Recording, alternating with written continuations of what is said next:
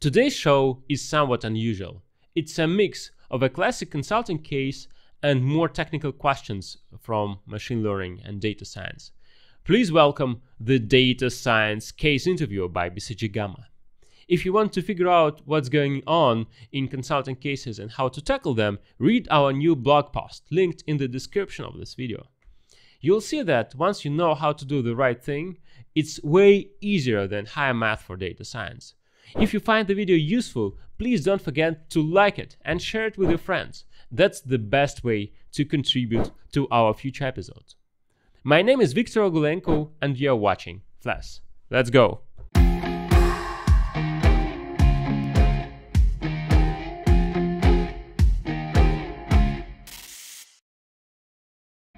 So today we are going to have an interview. It will take around 1 hour. I think first 5 to 10 minutes we'll spend like just to knowing each other. Probably I will introduce first, then you can introduce yourself. Then we are going to speak about like one of your favorite or like project you're most proud of. And after that it will take like about 25-30 minutes for a case. This will be like a mix of consulting case, machine learning, and operation research case. And the last 10-5 minutes, you'll be able to ask me any questions you want. Okay, sure. Is that okay for you? Yeah, it's okay. Cool, thank you. So let me introduce myself. My name is Gennady Fedin. I'm with BCG Gamma for almost 3 years. Before BCG, I mostly worked in academia. I did like master and then PhD in High School of Economics, mostly in operation research and decision science. In BCG, I worked mostly on like airline tourism projects, all like with a couple of European and American airlines, and also did a couple of projects in retail, like mostly promo optimization on the retail side and also on the supplier side. Was like historical analysis, like checking which promos how performed in the past, and some forward-looking, like to create the tools or like special decision support programs for category managers to create future promo calendars. Okay. Yeah, could you please introduce yourself? Yeah, nice to meet you, Gennady. My name is Danil Polyakov. I am a machine learning engineer at Yandex Taxi, Yandex Eats, and Yandex Lavka. I have finished Moscow Institute of Physics and Technology, Yandex School of Data Analysis, and now I'm currently I work 2 years at Yandex Taxi. My projects are cross-functional. For these 2 years, I have done projects on recommendation systems, on ranking systems, on forecast prediction systems for logistics, for courier logistics, for courier planning, and also it was a mix of ML and business and product. So it was not like I'm optimize this target because we should take into account a lot of big business points. Yeah, great. And how it happens that you start working as a data scientist or like data engineer? I began to start working as a data scientist when I was a student. So my bachelor degree is applied mathematics and physics, and my minor was biostatistics and biophysics. And I decided to be like to have an expertise in both math, physics, biology, and data science because I see that nowadays if you can cross different areas of science, for example biology and data science, you can achieve extraordinary results. So, and that's why I decided to enter the Yandex School of Data Analysis, because I wanted to gain a lot of data analysis skills to apply them for business, for academy, and for all my future projects. And what is the most attractive for you in data science? For this moment, it's applications of data science for business, because I see that we live at the era of big data, and I see that nowadays a lot of companies have big data, but they cannot fully extract all the value from this data. So, and I see how data analysis can do it, and how machine learning algorithms can help to run the business more efficiently, more easier, with less stress. So I have seen that it works, and I want to do this magic with machine learning in business, because it has a lot of business impact. And why do you want to go also to the consulting, not just like as machine learning data engineer as you are doing now? I think that at this point of my career, it's one of the possible ways.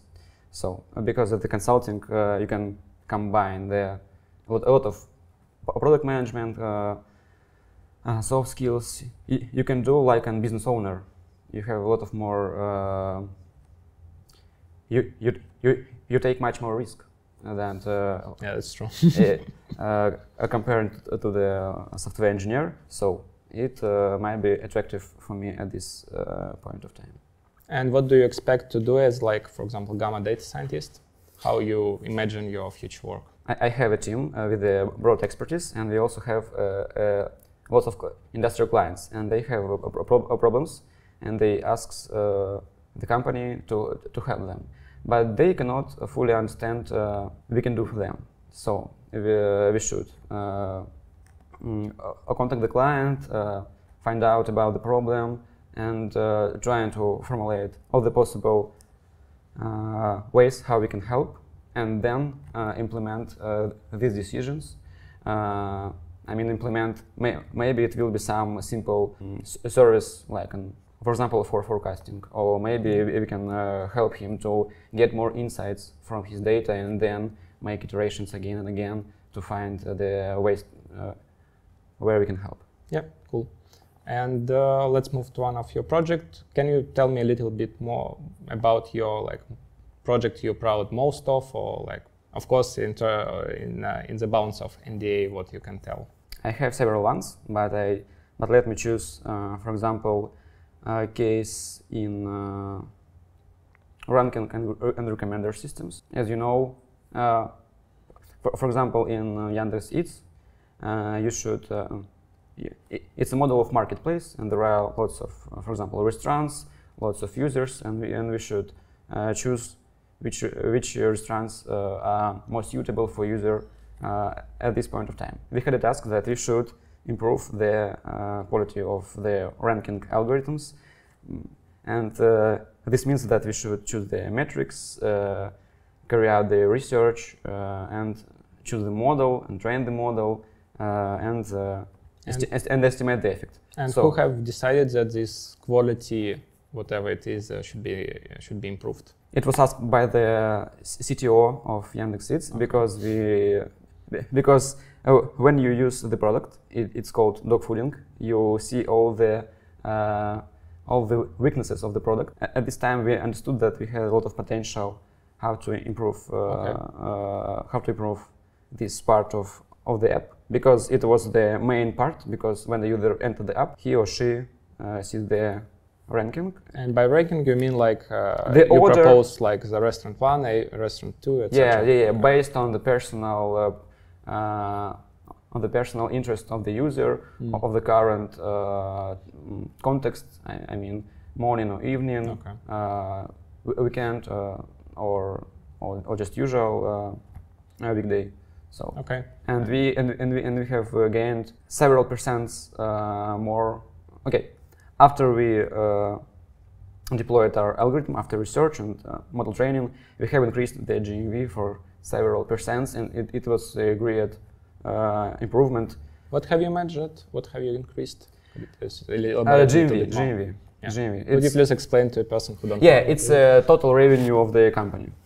GMV, it's like one of the major business metrics in business. So in these projects we involved 3 to 5 persons. It was quite cheap for the company related to the effect, because 1, 2 or 3% of 5 at the scale of the company, it's really huge. How have you measured the effect? We carried out an A/B experiment. We had an old formula of ranking, we had a new one, and we split our audience into 50-50 groups. And after that, I calculated key business metrics like conversions rate, like total revenue, number of orders, and so on. Was there an improvement in all metrics, or some of them maybe like dropped a little bit? Yeah, it's a good question, because sometimes when we increased, for example, money in the business, we decrease the user happiness. But in that case, almost all the metrics increased after our experiments. That's why the CTO was happy. And before the experiment, how have you decided which model to deploy? Like what? Yeah, we estimated the metrics, the key metrics offline. But in the recommender systems, it's difficult to carry out it, to measure it accurate at offline, because a recommendation system interacts with the users online, and you cannot estimate the users' decisions offline. So we proposed like a proxy metrics that correlates a lot with the online business metrics, and we measured the metrics of the models offline using this proxy. And how this process was calculated? Was it just like a formula or like another machine learning model? It was a simple classification metrics. It was a recall. So we just measured how full was the pool of candidates that will be potentially interested for user. And what do you optimize at the end? Like probability that user will order? Yes, probability. Yes, you can reformulate. One of the possible ways to train the ranking algorithm is you can train a classification algorithm, for example. Yes, because you have a problem that that meets all the fun companies. For example, you have orders, you have small number of orders, and and vice versa. You have clicks, you have much more clicks than orders, but clicks are more. They have bigger variation, so it's much more noisy, and you should choose appropriate like combination of these two targets.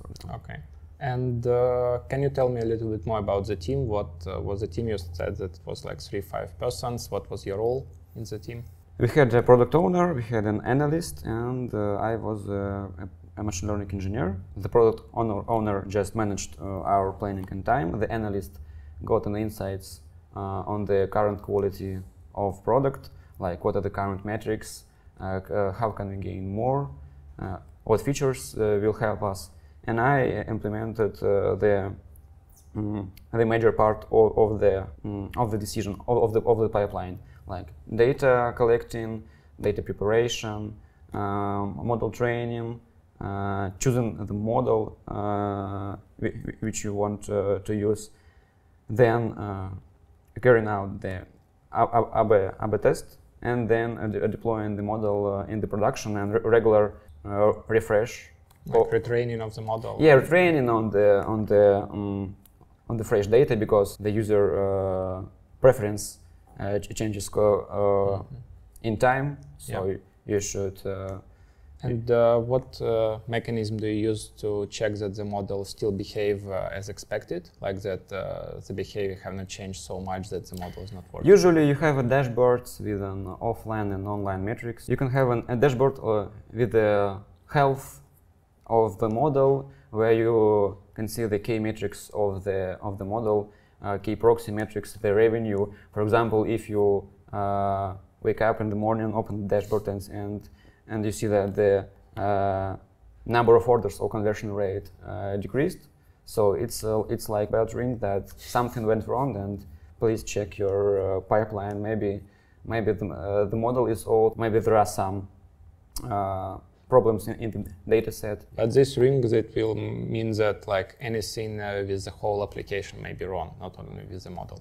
Or there is like a specific dashboard for this model? Usually analysts build specific dashboards for each part of the product. So you have a complex, you have quite complex model, so you just build a dashboard here. Okay, and which tools have you used for like data preparation, model training, deployment? Is it like some common use like Spark, or it is something built in-house? We used in-house instruments, but they quite very similar to common industry tools like MapReduce frameworks, and for example, we used Python, we used analogs of common tools, and what was like the data volume you worked with, like approximate? I think it may be NDA, but approximately thousands of gigabytes, maybe petabytes. Like gigabytes or terabytes? Oh, terabytes. Okay, yeah. Because thousands of gigabytes doesn't sound. Yeah. It's true. It depends on the time period on which you want to train. For example, a month or a week or a whole year. So it can increase up to 10 times. Yeah. Could you elaborate a little bit more on like what features you generate or like? I think it's NDA in all marketplaces. Or like maybe what was your strategy to generate a good feature? Not a particular feature, but like how you tackle this problem. The features that estimate the interactions of users and restaurants.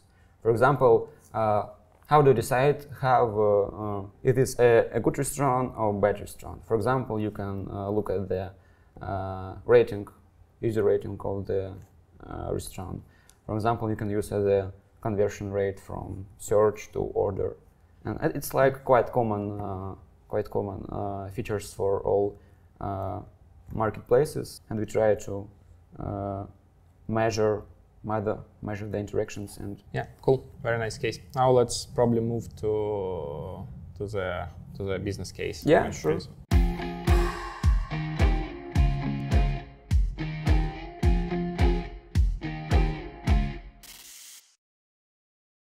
So the situation is that a European airline came to us and said that they see over like couple last years that the non-performance cost has increased, and non-performance cost for airline is, if we simplify, of course, all what is not concerned with piloting or like with flying, because the main cost for any airline is fuel. And they think and they look like in the data that probably the main reason for that is the increase in average delay, like decrease in their on-time performance. First, on the case, like a comment of a general consultant landed, and they see that like it will be good to be able to predict these delays. So how? And then they came to Gamma and say like, okay, here is like we have this case. Could you please make a model for us so that we will be able to forecast these delays? How you're going to tackle like this problem? From what you're going to start if like couple classic consultants will came to you with this question? Yeah, okay. Let me think for 10 seconds. Yeah, sure. We should look at the delays. It's a key object of our research, and we should investigate what are the components of the delays. For example, I want to decompose the delays into a smaller. What happened? What caused delays? Which which part of the chain after landing of the airplane and before the lift up can cause delays? So let me decompose the whole process. Let's think about like what can cause the delay. Yeah. So I will use this part of the table. Delays. Let me think which part of delays consist of. Okay, the first thing is the airplane goes down. Yep. And so it's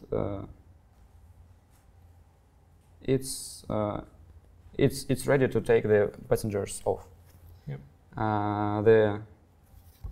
The second thing. Okay, what should we do? We should unload baggage. Yeah, unload baggage, of course. Like then we should unload passengers. Load passengers. Yeah, that's usually done in parallel, but yes, we can say that it's two different steps. Passengers. Okay, let me do it in this way. Yep. So then we should, for example, clean up the airplane after passengers. Then we should fourth. We should usually catering and fuel. Yeah, catering, fuel. Okay. Catering, fuel. Then we should check the engines of the airplane. Okay. Airplane check. Yep. Technical check. Technical check. So, and after that, we're ready to. I think that we're maybe some the crew change, maybe. Yeah, sometimes. Crew change,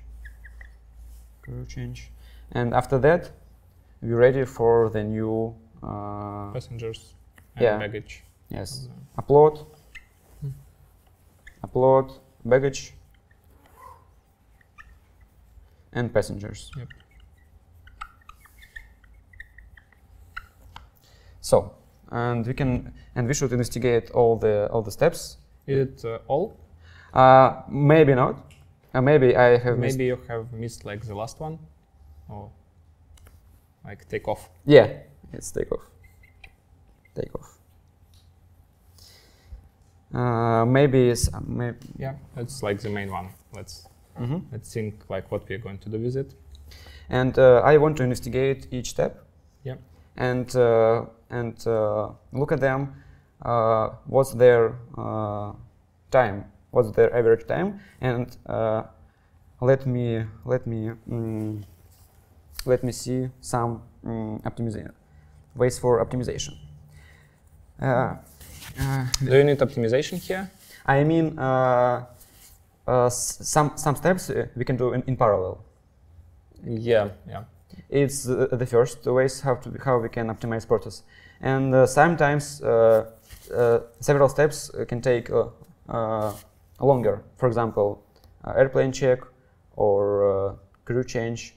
And for example, why delay happens? Because the time for all these operations takes longer than the time between the than expected. Flight arrive and the next flight takes off. Yes. Let's focus, for example, on the first step. Can it be a delay here? Yes, because, for example, if you look at some low-coster companies, the single plane perform 2, 3, or maybe 4 flights at the day, and they or even 12. Yeah, maybe 12, and they like and they goes one after each other. Yeah, and for example, if the day starts wrong, if something was wrong with the first like on flight, it would affect all the other. Yeah, the delay will be propagated correctly. Yeah. So, and it will affect all the next flights. So, I think that should we have some like windows, maybe not between all the flights, but okay. Let's focus on the first problem, like just delay forecasting, without optimization yet. Okay. And let's also assume that like all these steps, like most of them are airlines like are working for years and they optimized as much as they can all this process, like taking in parallel what can be done in parallel. Okay. So you have like a data of airline schedules of like actually all airlines. You had like an API, you can request it for last, I don't know, like 3 years in Europe where your client operates. What are you going to do? I want to collect the data and look at the data. I want to estimate some statistics. For example, how are you going to calculate the delay of particular flight? Like, first of all, okay, I can formulate this problem as a machine learning problem. Like I have some features, for example, about the airplane, about the number of passengers, about the time, about the geography of the flight, and they can affect. No, I want to collect all the features that could help me to understand why the length of delay. Yep. So, and I also want to look at the distribution of the delays. For example, when I collect all the delays, for example, I have x1 xn, okay, let it be t1 tn. It's the length. Small question: how are you going to calculate the length of delay? Like, you have like a particular schedule for a particular flight. How are you going to determine the delay? Yeah, I will calculate it using logs of the air company. Is this if you have logs of all this of this process? Yeah, for example. For example, yes, I can just subtract the, for example, the delay time t is the actual time of liftoff. Actual liftoff time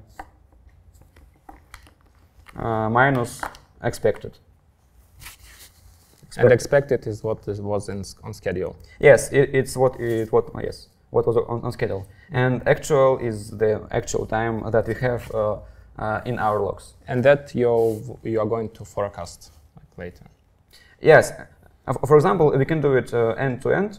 Like we can just aggregate all the stages into one target variable and look and try to predict it using some features about the flight. Yeah. And one small question. Yeah. And what about the situation you mentioned before with like a low coaster, when one airplane make like, I don't know, like 10 flights in a day, and if they start wrong, then you're going to propagate the delay. How are you going to tackle these situations here? Yeah, I understand your question, because if we have a problem in the first flight, in one of the previous flights, it will affect all the next flights, and even okay. I think that we should treat our data. I mean that if we had this shadow, and if the first flight was wrong, but the other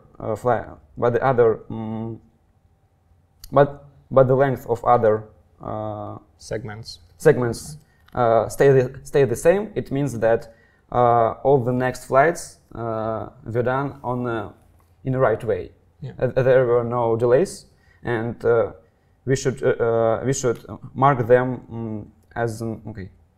We shouldn't treat them like delays. We should for these chain flights. We should. The delay will be only on the first one. Yes, only on the first. It's like only one negative example here, and the others are correct. Yeah, and how then we can correct your formula to calculate like the delay you described? Mm-hmm. Okay, let me think. Okay, I think that we also should subtract here the delay time of the previous time if this flight is chained with other. Like of the previous flight. I mean, it should be sum of all delays of the previous flights. Why do you need all of them, of all previous flights? Because the delayed may accumulate on each step. For example. Yeah, like you may accumulate the delays, but can you compute it only knowing like the times of one previous flight? No, we should know the times of flights of all previous, but we have this data in production. Yeah, we have it. It will be the sum of the delays of previous flights. Yeah, like just to correct the delay of your flight to the previous delays to get like exact the particular minutes or like I don't know hours which is delay associated with this particular flight. Yeah. Otherwise, we are going to forecast like something very noisy. It's true, and moreover, we should calculate this thing dynamically. I mean that we should calculate for the first flight and then for second flight, so like iteratively. Yeah, correct. I think this one we can a little bit simplified. Just take the like the difference of previous flight arrival and his schedule arrival, because only this time I'm going to affect this. It's true. But that should be equal. Yeah, it should be. You can transform it. To things that you mentioned. Yep. Sorry. Let's continue to this graph. The first thing that scientists should do with data is to look at the data, and first after the collection of logs and calculation of delays time, I want to build the distribution of the data. I have like this will be a delay time. It will be the density probability of the delays, and I want to look at the distribution. For example, if we on like what dimensions of distribution you're going to take? I mean, if will it be distribution for a particular flight, airport, or type of aircrafts maybe? It depends on the granularity of the level that we look at. For example, we can build it on several levels. We can estimate it overall or all our flights and estimate the statistics like expectation and the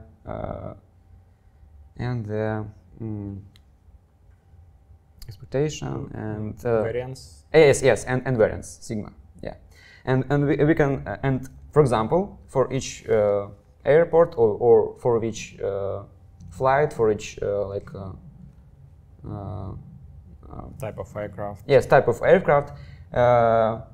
We can have, for example, these two statistics, mu and sigma, and look at them. And for example, if and we can, for example, sort our airports by the variance and see which airport has the most unpredictable delay, and this will be a signal for us. Maybe something wrong on that airport. Maybe we can investigate it more precisely, all the steps at the airport. Yeah, for example, we looked on particular airport, like one of the previous years. It was, for example, like Charles de Gaulle, because there was like a lot of strikes when the French decided not to work. And see that like it is a big sigma in this airport. Yeah, it will be like a big signal, because one airport can has a small mu, the other is a big one, but we can just use it to schedule our flights. It will be like a distance between them, and we can. But when the variation is big, this component should affect us more. Okay, so you mean that like for forecasting the future flights delays, we can use just like averages. It will be simple model. Yeah, it will be like a baseline.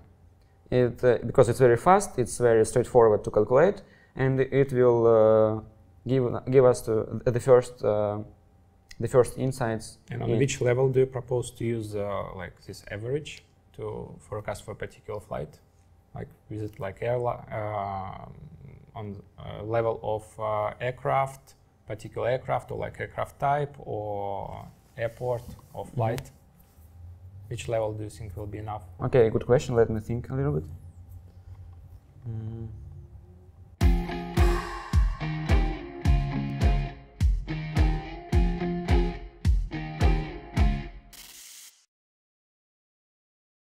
I think I will use the object of a pair of airports. So like the direction of flight? Yeah, the direction from, of flight. Amsterdam to Paris. Yeah, because in this process we have to.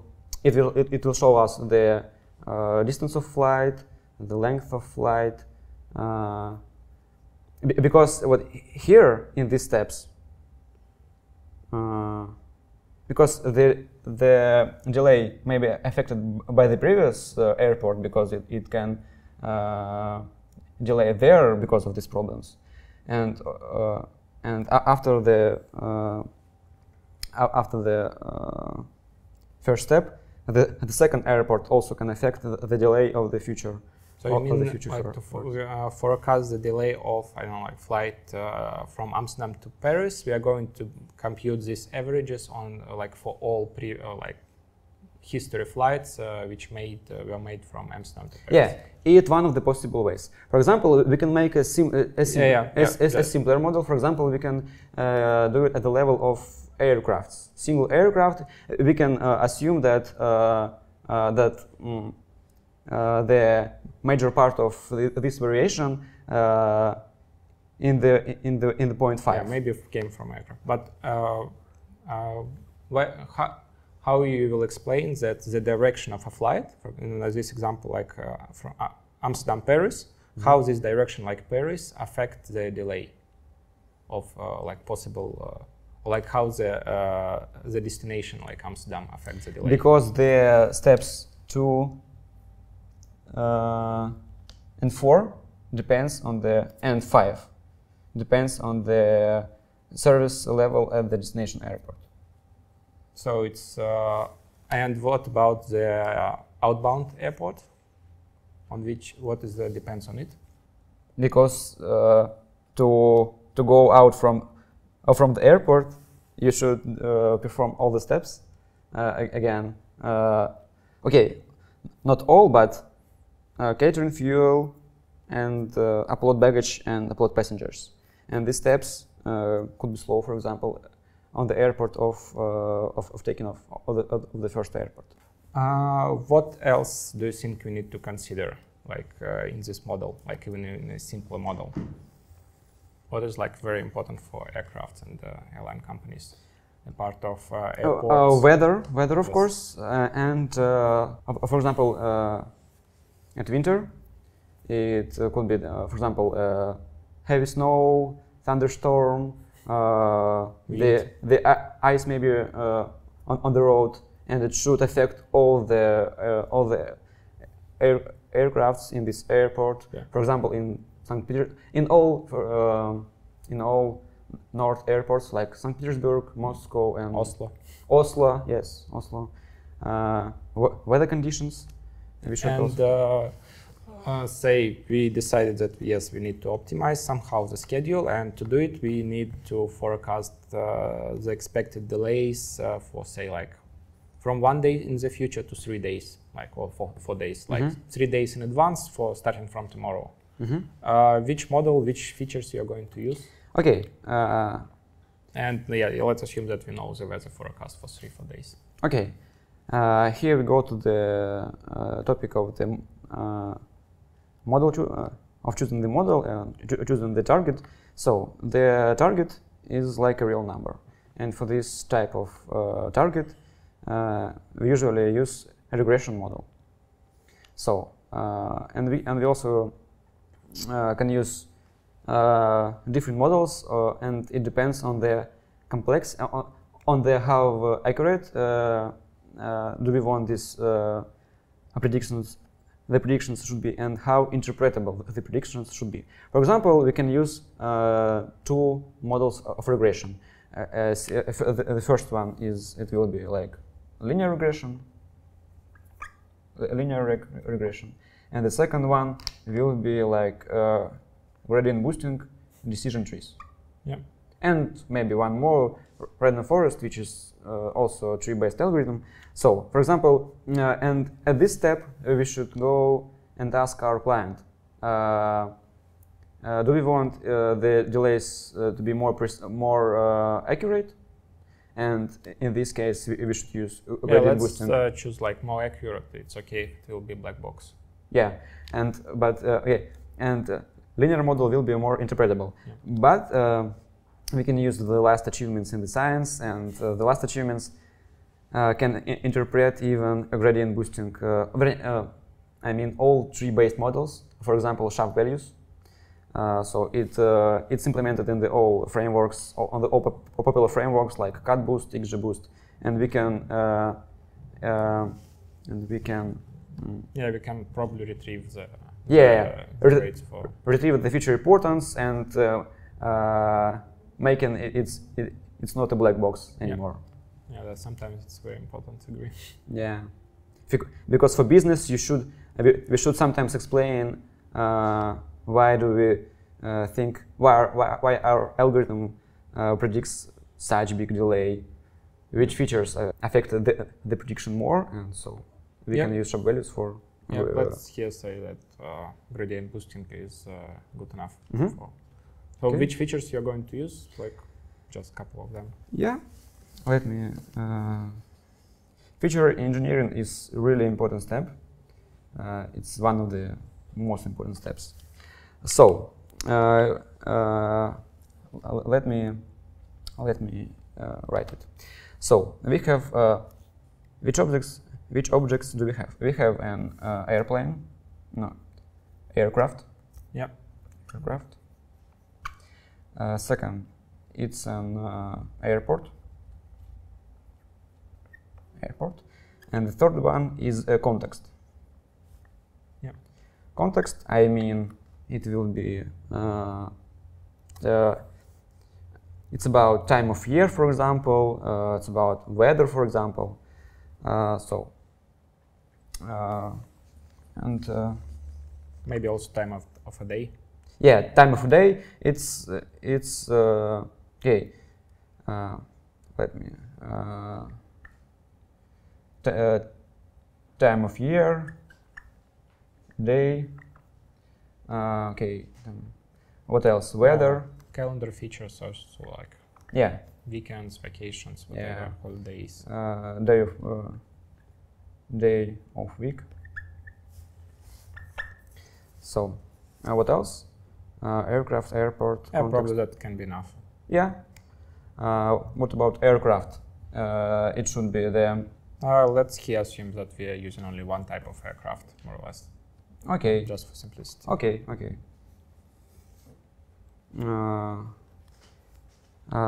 What else?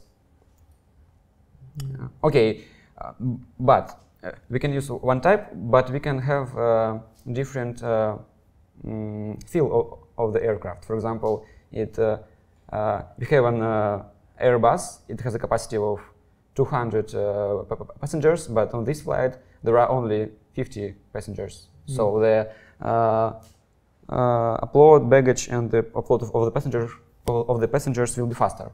So it's like it will be. But will it be in context or in aircraft?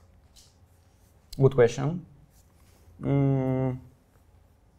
I think it will be in context. Yeah.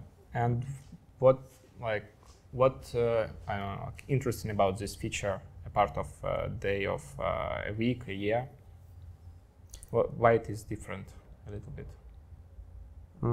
We can know it only. It really okay. We cannot know this feature in advance. I mean, yeah, not very precise. Yes, it's not very precise. We know it maybe 40 minutes before their. Yeah, the last, of course, it can be updated. Yeah, if we are going to forecast for 4 days, yeah, sometimes we can assume that we approximately know. Yeah, we can estimate it historically, but yes, we cannot. Yeah, let's use it. Okay, and like number of passengers. Number of passengers. Yes. Passengers and the share with respect to the full capacity. Yep. Share of passengers. So, for example, also context. The aircraft could also carry out not passengers, but for example, like some logistics company. Yeah, here's like passenger airlines. They have, of course, also cargo division, but here, let's assume that only passengers. But that's a good point. That also can be some cargo, special cargos. Yeah. What about the others? That's enough. Enough? Like, say how you're going to apply a model, like what you're going to, on which numbers you're going to look after you apply the model. Okay. So the important thing here that we should train and apply the model in the exact same on the exact same types of features. All the conditions should be the same. We should not to look at the future, and we should also, okay, this task is it depends on the time, so we should also look at the right cross validation at the time, because it's not simple not to look at the future. Yeah. So let's move to the software engineering part, or let's, for example, like how you're going to, like, we said that like we are going to use number of passengers and share of how full is the aircraft. Yes. And we are going to use like tree-based model, like gradient boosting on trees. Like what you are going to do with this feature? Are you going like to put it like just as a number, or what can we do here? Or like what can be problems with this feature? Also take into account that it is integer and we can't know it for sure. Okay, we cannot know it for sure, but we can, for example, estimate this feature using, for example, last week or last month. Yeah, for example, we estimated like around 150. I don't know what. We can treat it as a float, for example, but we know that it's noisy, and we can, for example, transform it into a categorical feature. For example, we can divide. It may be not important for us how much precise 68% or 69 or 67% of the aircraft is full. We can, for example, divide it into, for example, four types, four intervals: 0 to 25, 25 to 50%, and 50, 60, or 50, 75, and 75 and 100. Yeah, it will be like an indicator, and it will be more precise. It will be less noisy in time. Because when we aggregate statistics in time, we get less noise. So we can also, I think it will allow us like less overfit, because since it has like, I don't know, like 200 different values, like say our aircraft capacity is like 180, 190 based on modification. But yeah, if you're going to have a particular number of passengers, it can just overfit. Yeah, it's true. It's true. It's kind of regularization. Yes. When you have rare features or sparse features, you can aggregate them and get more stable features. Cool. Okay. On what quality metrics are you going to look in this model? Okay. For example, I can use. There are two general metrics in the regression. For example, it's MSE and it's MAE. MSE it's a mean squared error, MAE a mean absolute error, and they have different statistics features, because, for example, if we want to optimize the MSE with a constant, the optimal constant will be the mathematical expectation, and if we want to optimize the mean absolute error, it will be the median. It will be the median of the target, for example. So also median is more suitable for noisy data, because it's less affected by the outliers. So if when we looked at the probability density on the histogram of, for example, delays, we can look we can conclude, are there any outliers? How do we want to deal with them? So we can use both these losses. Yeah. Okay. And how are we going to measure like the quality of the model? Compare the loss, or how? I think that we can. MSE and MAE is might should be both and loss and the metrics in the regression tasks. In classification it's different, but in the regression we can use them directly, or we can particularly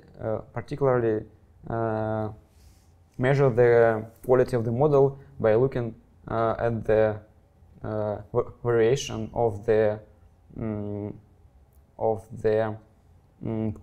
prediction. If it will be too noisy, it might not be very good for business for us. So you mean like that maybe we are over predicting, for example, delay not much but consistently? Well, what do you mean by noisy?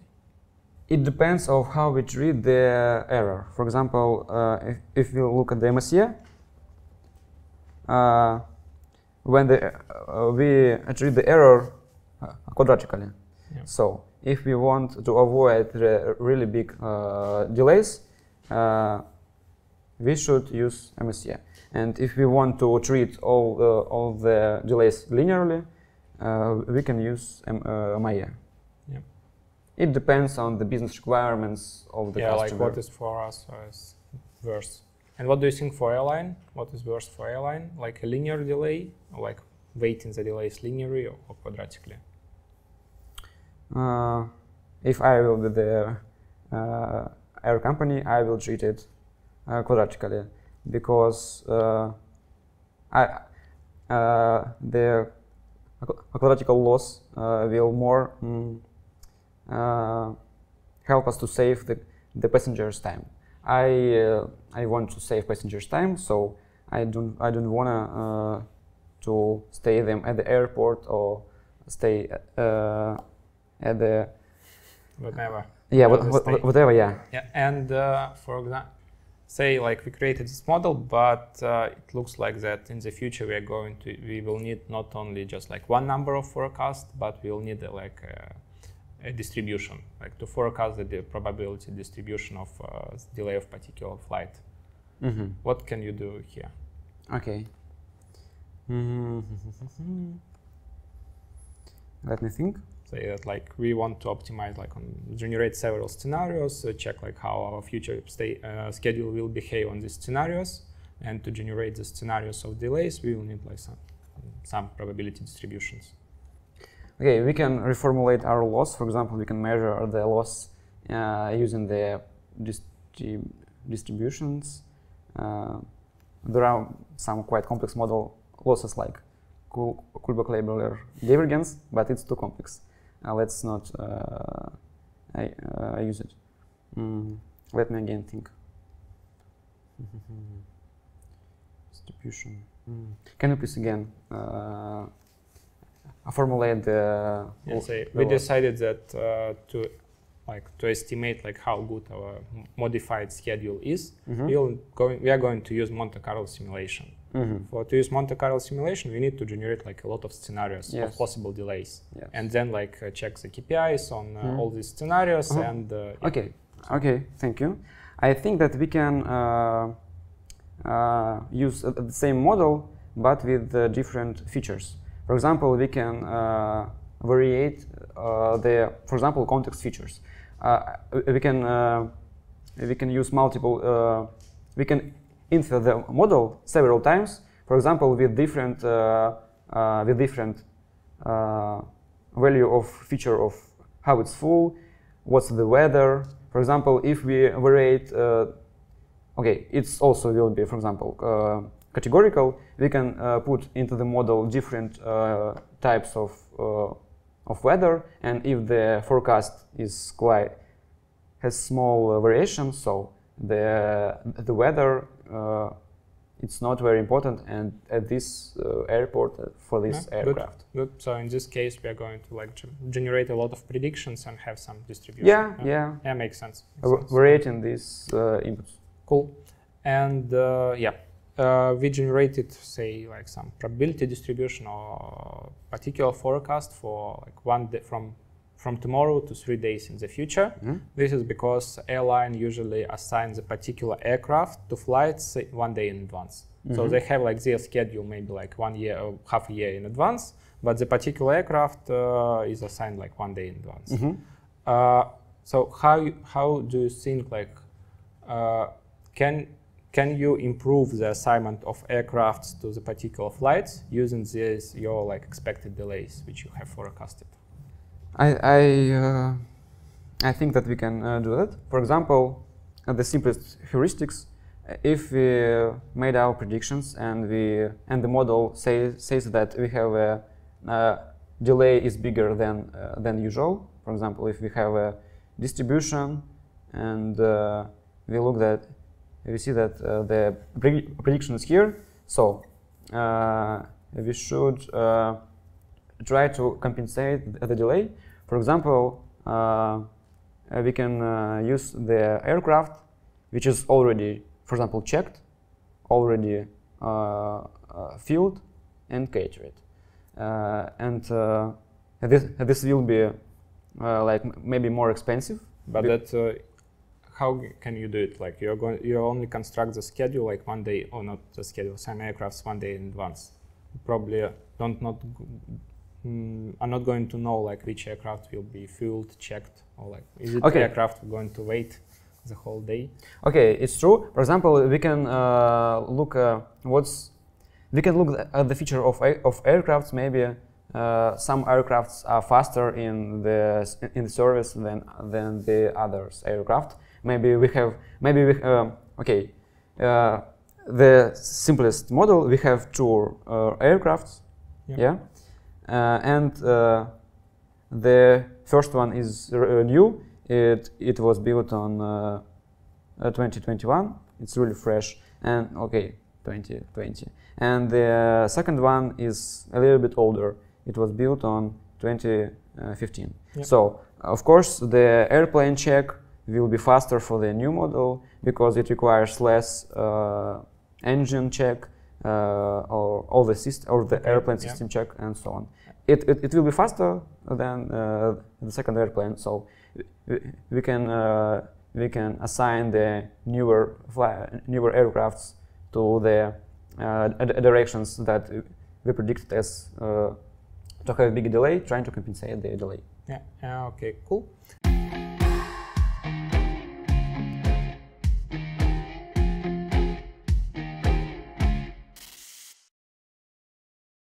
And if we assume that like all airplanes are exactly the same, you only have particular flights like from Amsterdam to Paris, from Amsterdam to London, from London to Amsterdam, etc. Is there any like a clever way you can use your forecast to assign these particular flights to aircrafts? Like construct this, what the airline call like a fleet line. Say we have like the first flight like from destination A to destination B, then from destination B to destination C, and you have this flight from B to D, and say like from here from like C to B, it's B, and say and you expect that like this flight will have like quite a significant delay. Like this is like the delay distribution you have forecasted, and you know that the minimum ground time like to serve to perform all these operations is like about like this. So it is less than the time you're going to have with your forecasted delay.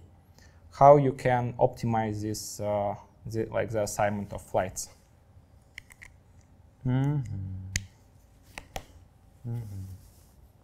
Maybe we can.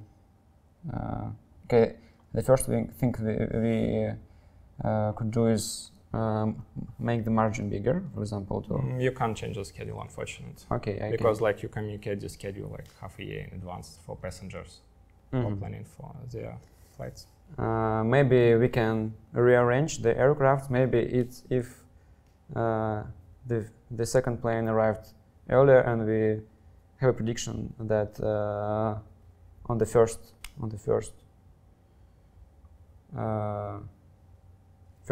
aircraft will have a big delay, so we can assign the second aircraft, for example, to this direction, and this will allow us to use the bigger margin from here to make all the operational steps and assign the first aircraft here. So you can do like a clever flight assignments, construct fleet lines to have like some buffer before between after the flight, which most likely are going to delay. Yeah, and the size of buffer, it will treat the density. It will depends on the density of flights and the our buffer capacities that we want to make for us. Yeah, probably.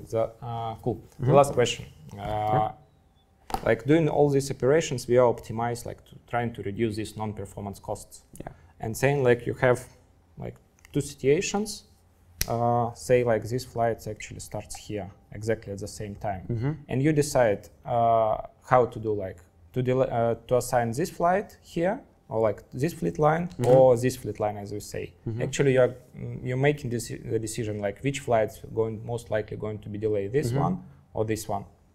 How you will make the decision, like which flight to delay? Okay, I should delay it one of them, and which flight I choose most to delay. likely, yeah, you're checking like which fleet line you're going to have, like this one or this one, and you know that this flight most likely going to delay. So one of these flights, you need to decide which of them you want to risk. Yeah, I want to look at the future flights in each of these chain. For example, if it will be last, if it will be the last flight, I will affect only one flight, so I will choose this one. But if it's a really long chain, if you have one after another, and this delay will affect all the other flights, so I definitely will choose this one. So the first proxy will be the number of affected delays in this chain, for example. And why airline losing money when they delay a flight? Because they should pay to the insurance to the passengers, like for a delay, they should compensate their time. So they overpay maybe for staying at the airport. They had less utilization. For example, if we plan to perform 10 flights at the day, and the first one and the second one they both had a big delay, maybe we can carry out only 9 flights at the day, and the last one will not be performed. It will be also big costs for compensations for passengers, and a big reputation loss, and it's very important in modern world. Yep, indeed. Cool. That's it. Do you have any questions? It's your time to ask them.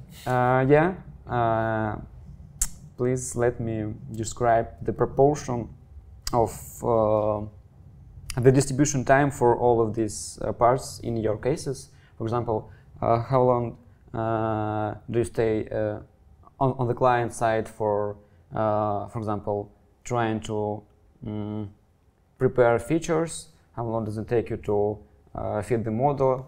Is it easy to deploy your solution at the side of your clients, of your customers? Yeah, very interesting question. Of course, it was like a little bit different before COVID and after the COVID, because now it's like quite hard to stay with client, but we are still doing it sometimes when it is really needed for the case success. I think about like one sprint, maybe from 1 sprint, we are working on the developing some forecaster if we need it, of course. We work with the clients to decide like which features are important. Also, we are doing like different data requests, trying and deciding like how can we access the data, how should we work on the client infrastructure, or we get the data to our cloud infrastructure and work on it, like what will be faster, what will be the most efficient, because like time is the most important here. And after we have some like forecaster, usually like the first version is like created quite fast, and then we can start working on some simple optimization models if we need it. Of course, it depends on the cases. Some cases you only use demand forecaster, or like don't have any forecaster. After that, like we develop for a sprint about some simple optimization model. Of course, it don't have all constraints, and in parallel, like on another stream, the demand forecast improves. Exactly, we iterate also with clients, check on some historical data, trying to make maybe some A/B testing where it is possible. And after that, like we try. The goal is to produce some like MVP or like some possible schedule or like optimized schedule or optimized, I don't know, like promo plan as fast as possible, so that we can try to iterate with business on the particular plan, not only like on Word saying that like we are going to make it better, but here is a schedule. We estimate that it should be better than your current schedule, and the changes is it. What do you think? Like they say, okay, yeah, this is not possible because of what? Okay, then we are going to implement this constraint in the optimization model, re-optimize, and the next day or like maybe next week, depending on how big the change is, we again, okay, here we fix it. What do you think? So like to have a faster iterations. I understand. And how do you support your models? I mean, you deployed it, the A/B tests goes okay, you got an improvement. How do you support the solution? Do you hire some team on the side of client, or how it's processed? That's good. Like, usually we deploy it at least. Of course, it depends on the cases, but yeah, of course, usually it's some kind of Docker containers. Usually also some kind of like a simple interface. We can use like a Tableau for interface if we're going only to present the data. If there is some interactions with users, then it probably like ReactOS, maybe Angular, depends on like which capacities we have on a client or like on our side. When we deployed it and tested it, maybe run some tests, the perfect case when we are able to hire for some data scientists or software engineers for client and build the internal team, not only to support the tool, but also to evolve it. Because usually, I mean, sometimes there is like not enough time to evolve it to like to the perfect level, like to work on the stability or like all these tests, etc. And that's why it's very good when there is a team to not only to support but also to evolve and to satisfy some requests from the business. When they change, for example, some of the business rules, they have to be updated, and it is much easier if there is a team to support it. On other cases, it's quite rare, but there's like specific cases when like client should not see that specific some data which we receive, for example, I don't know, from their competitors or from other side, and then we can give it the support to the clean room, which is like a special company which are going to operate it, and client will pay them some money for operating. We have also these capabilities inside Gamma, like a special department who is like supporting their ongoing tools. Yeah, okay, sure. And should you hire and train the in-house team after you deploy the solution? Actually before. Like usually like 1 month you start working as fast to have something like first results. And like after 1 month, ideal solution when we get like first like one team member from the client side, then in a month 2 of them. Like in the middle of the project, like half of our team should be from the client side, and at the end we just hand over it. Because like not to have a rush, like saying we need to document all in 1 week and explain I don't know, like thousands of line of codes to a poor person who have to maintain it. Okay, thank you. And I have the last question: what attracts you more personally? Working at the data analysis and consulting? As I said, before BCG, I worked in academia, like as a researcher, like PhD student, and the difference with consultants that I can apply my knowledge, my experience in practice, and see the results in a couple of weeks. Like the academia, you can develop a model for months, then present it on a conference. That is good. But it is always a challenge to find the correct data, to be able to code it, because you're the only one. But on the project, you have all the resources of the company, or you have like money, you have other people who you can ask to implement a part of it, and you can see the results, I don't know, like in the plane or in the stores in a couple months. Yeah, thank you very much for the interview. I like it. I think I mean, you showed like your technical expertise, also ability to decompose the problem and to find the correct like points where to apply your knowledge. A couple of areas for development. I think in the fit part, I think you was like a little bit vague in like answering the question on how you imagine your work, because like it was. I feel like you don't know like for sure what we are doing. Maybe just like to study a couple of case examples, maybe YouTube videos, because usually the consultant came like when they like don't know the problem, but usually produce like the hypothesis, particularly, and trying to solve it, not just like checking like how we can help. At least in most cases, because like clients are not going to pay a lot of money. You say, hey, help us somehow. At least like this comment was a little bit strange for me. Part of that, like on a technical part, I think most like is good. Maybe a little bit stuck on the delay formulation. Because like it's okay, like not all not formulated correct from the beginning. Then we found like how it should be. Also like that you like decompose it to these types. It may help like or like may improve if you decided like which type of this or like which step corresponds to which feature. Like say most of them will correspond to the airport feature, like I don't know, like catering, etc. Is then the contrast. Yes. And the first step exactly was what determines like the initial delay, like the one which you corrected here. So I was like expected that you will see it. Okay. Yes, and then like if you decompose and link them, then it's like very easy to understand why you're going to use this feature, why it is important. Also, like a comment about the like on which level you're going to do it, like flight direction or like sorry, not destination, but origin and arrival. Yeah, it was not like fully clear of me if we need if we are going to is it like why it is so important where we are going to fly it if we are going to estimate this delay. Okay. Because it can be some logic if it is, for example, like Schengen, non-Schengen zone. Then you have like a special customs, etc. But yeah, it's a little bit not sure if it's so important, if there is reasons for that.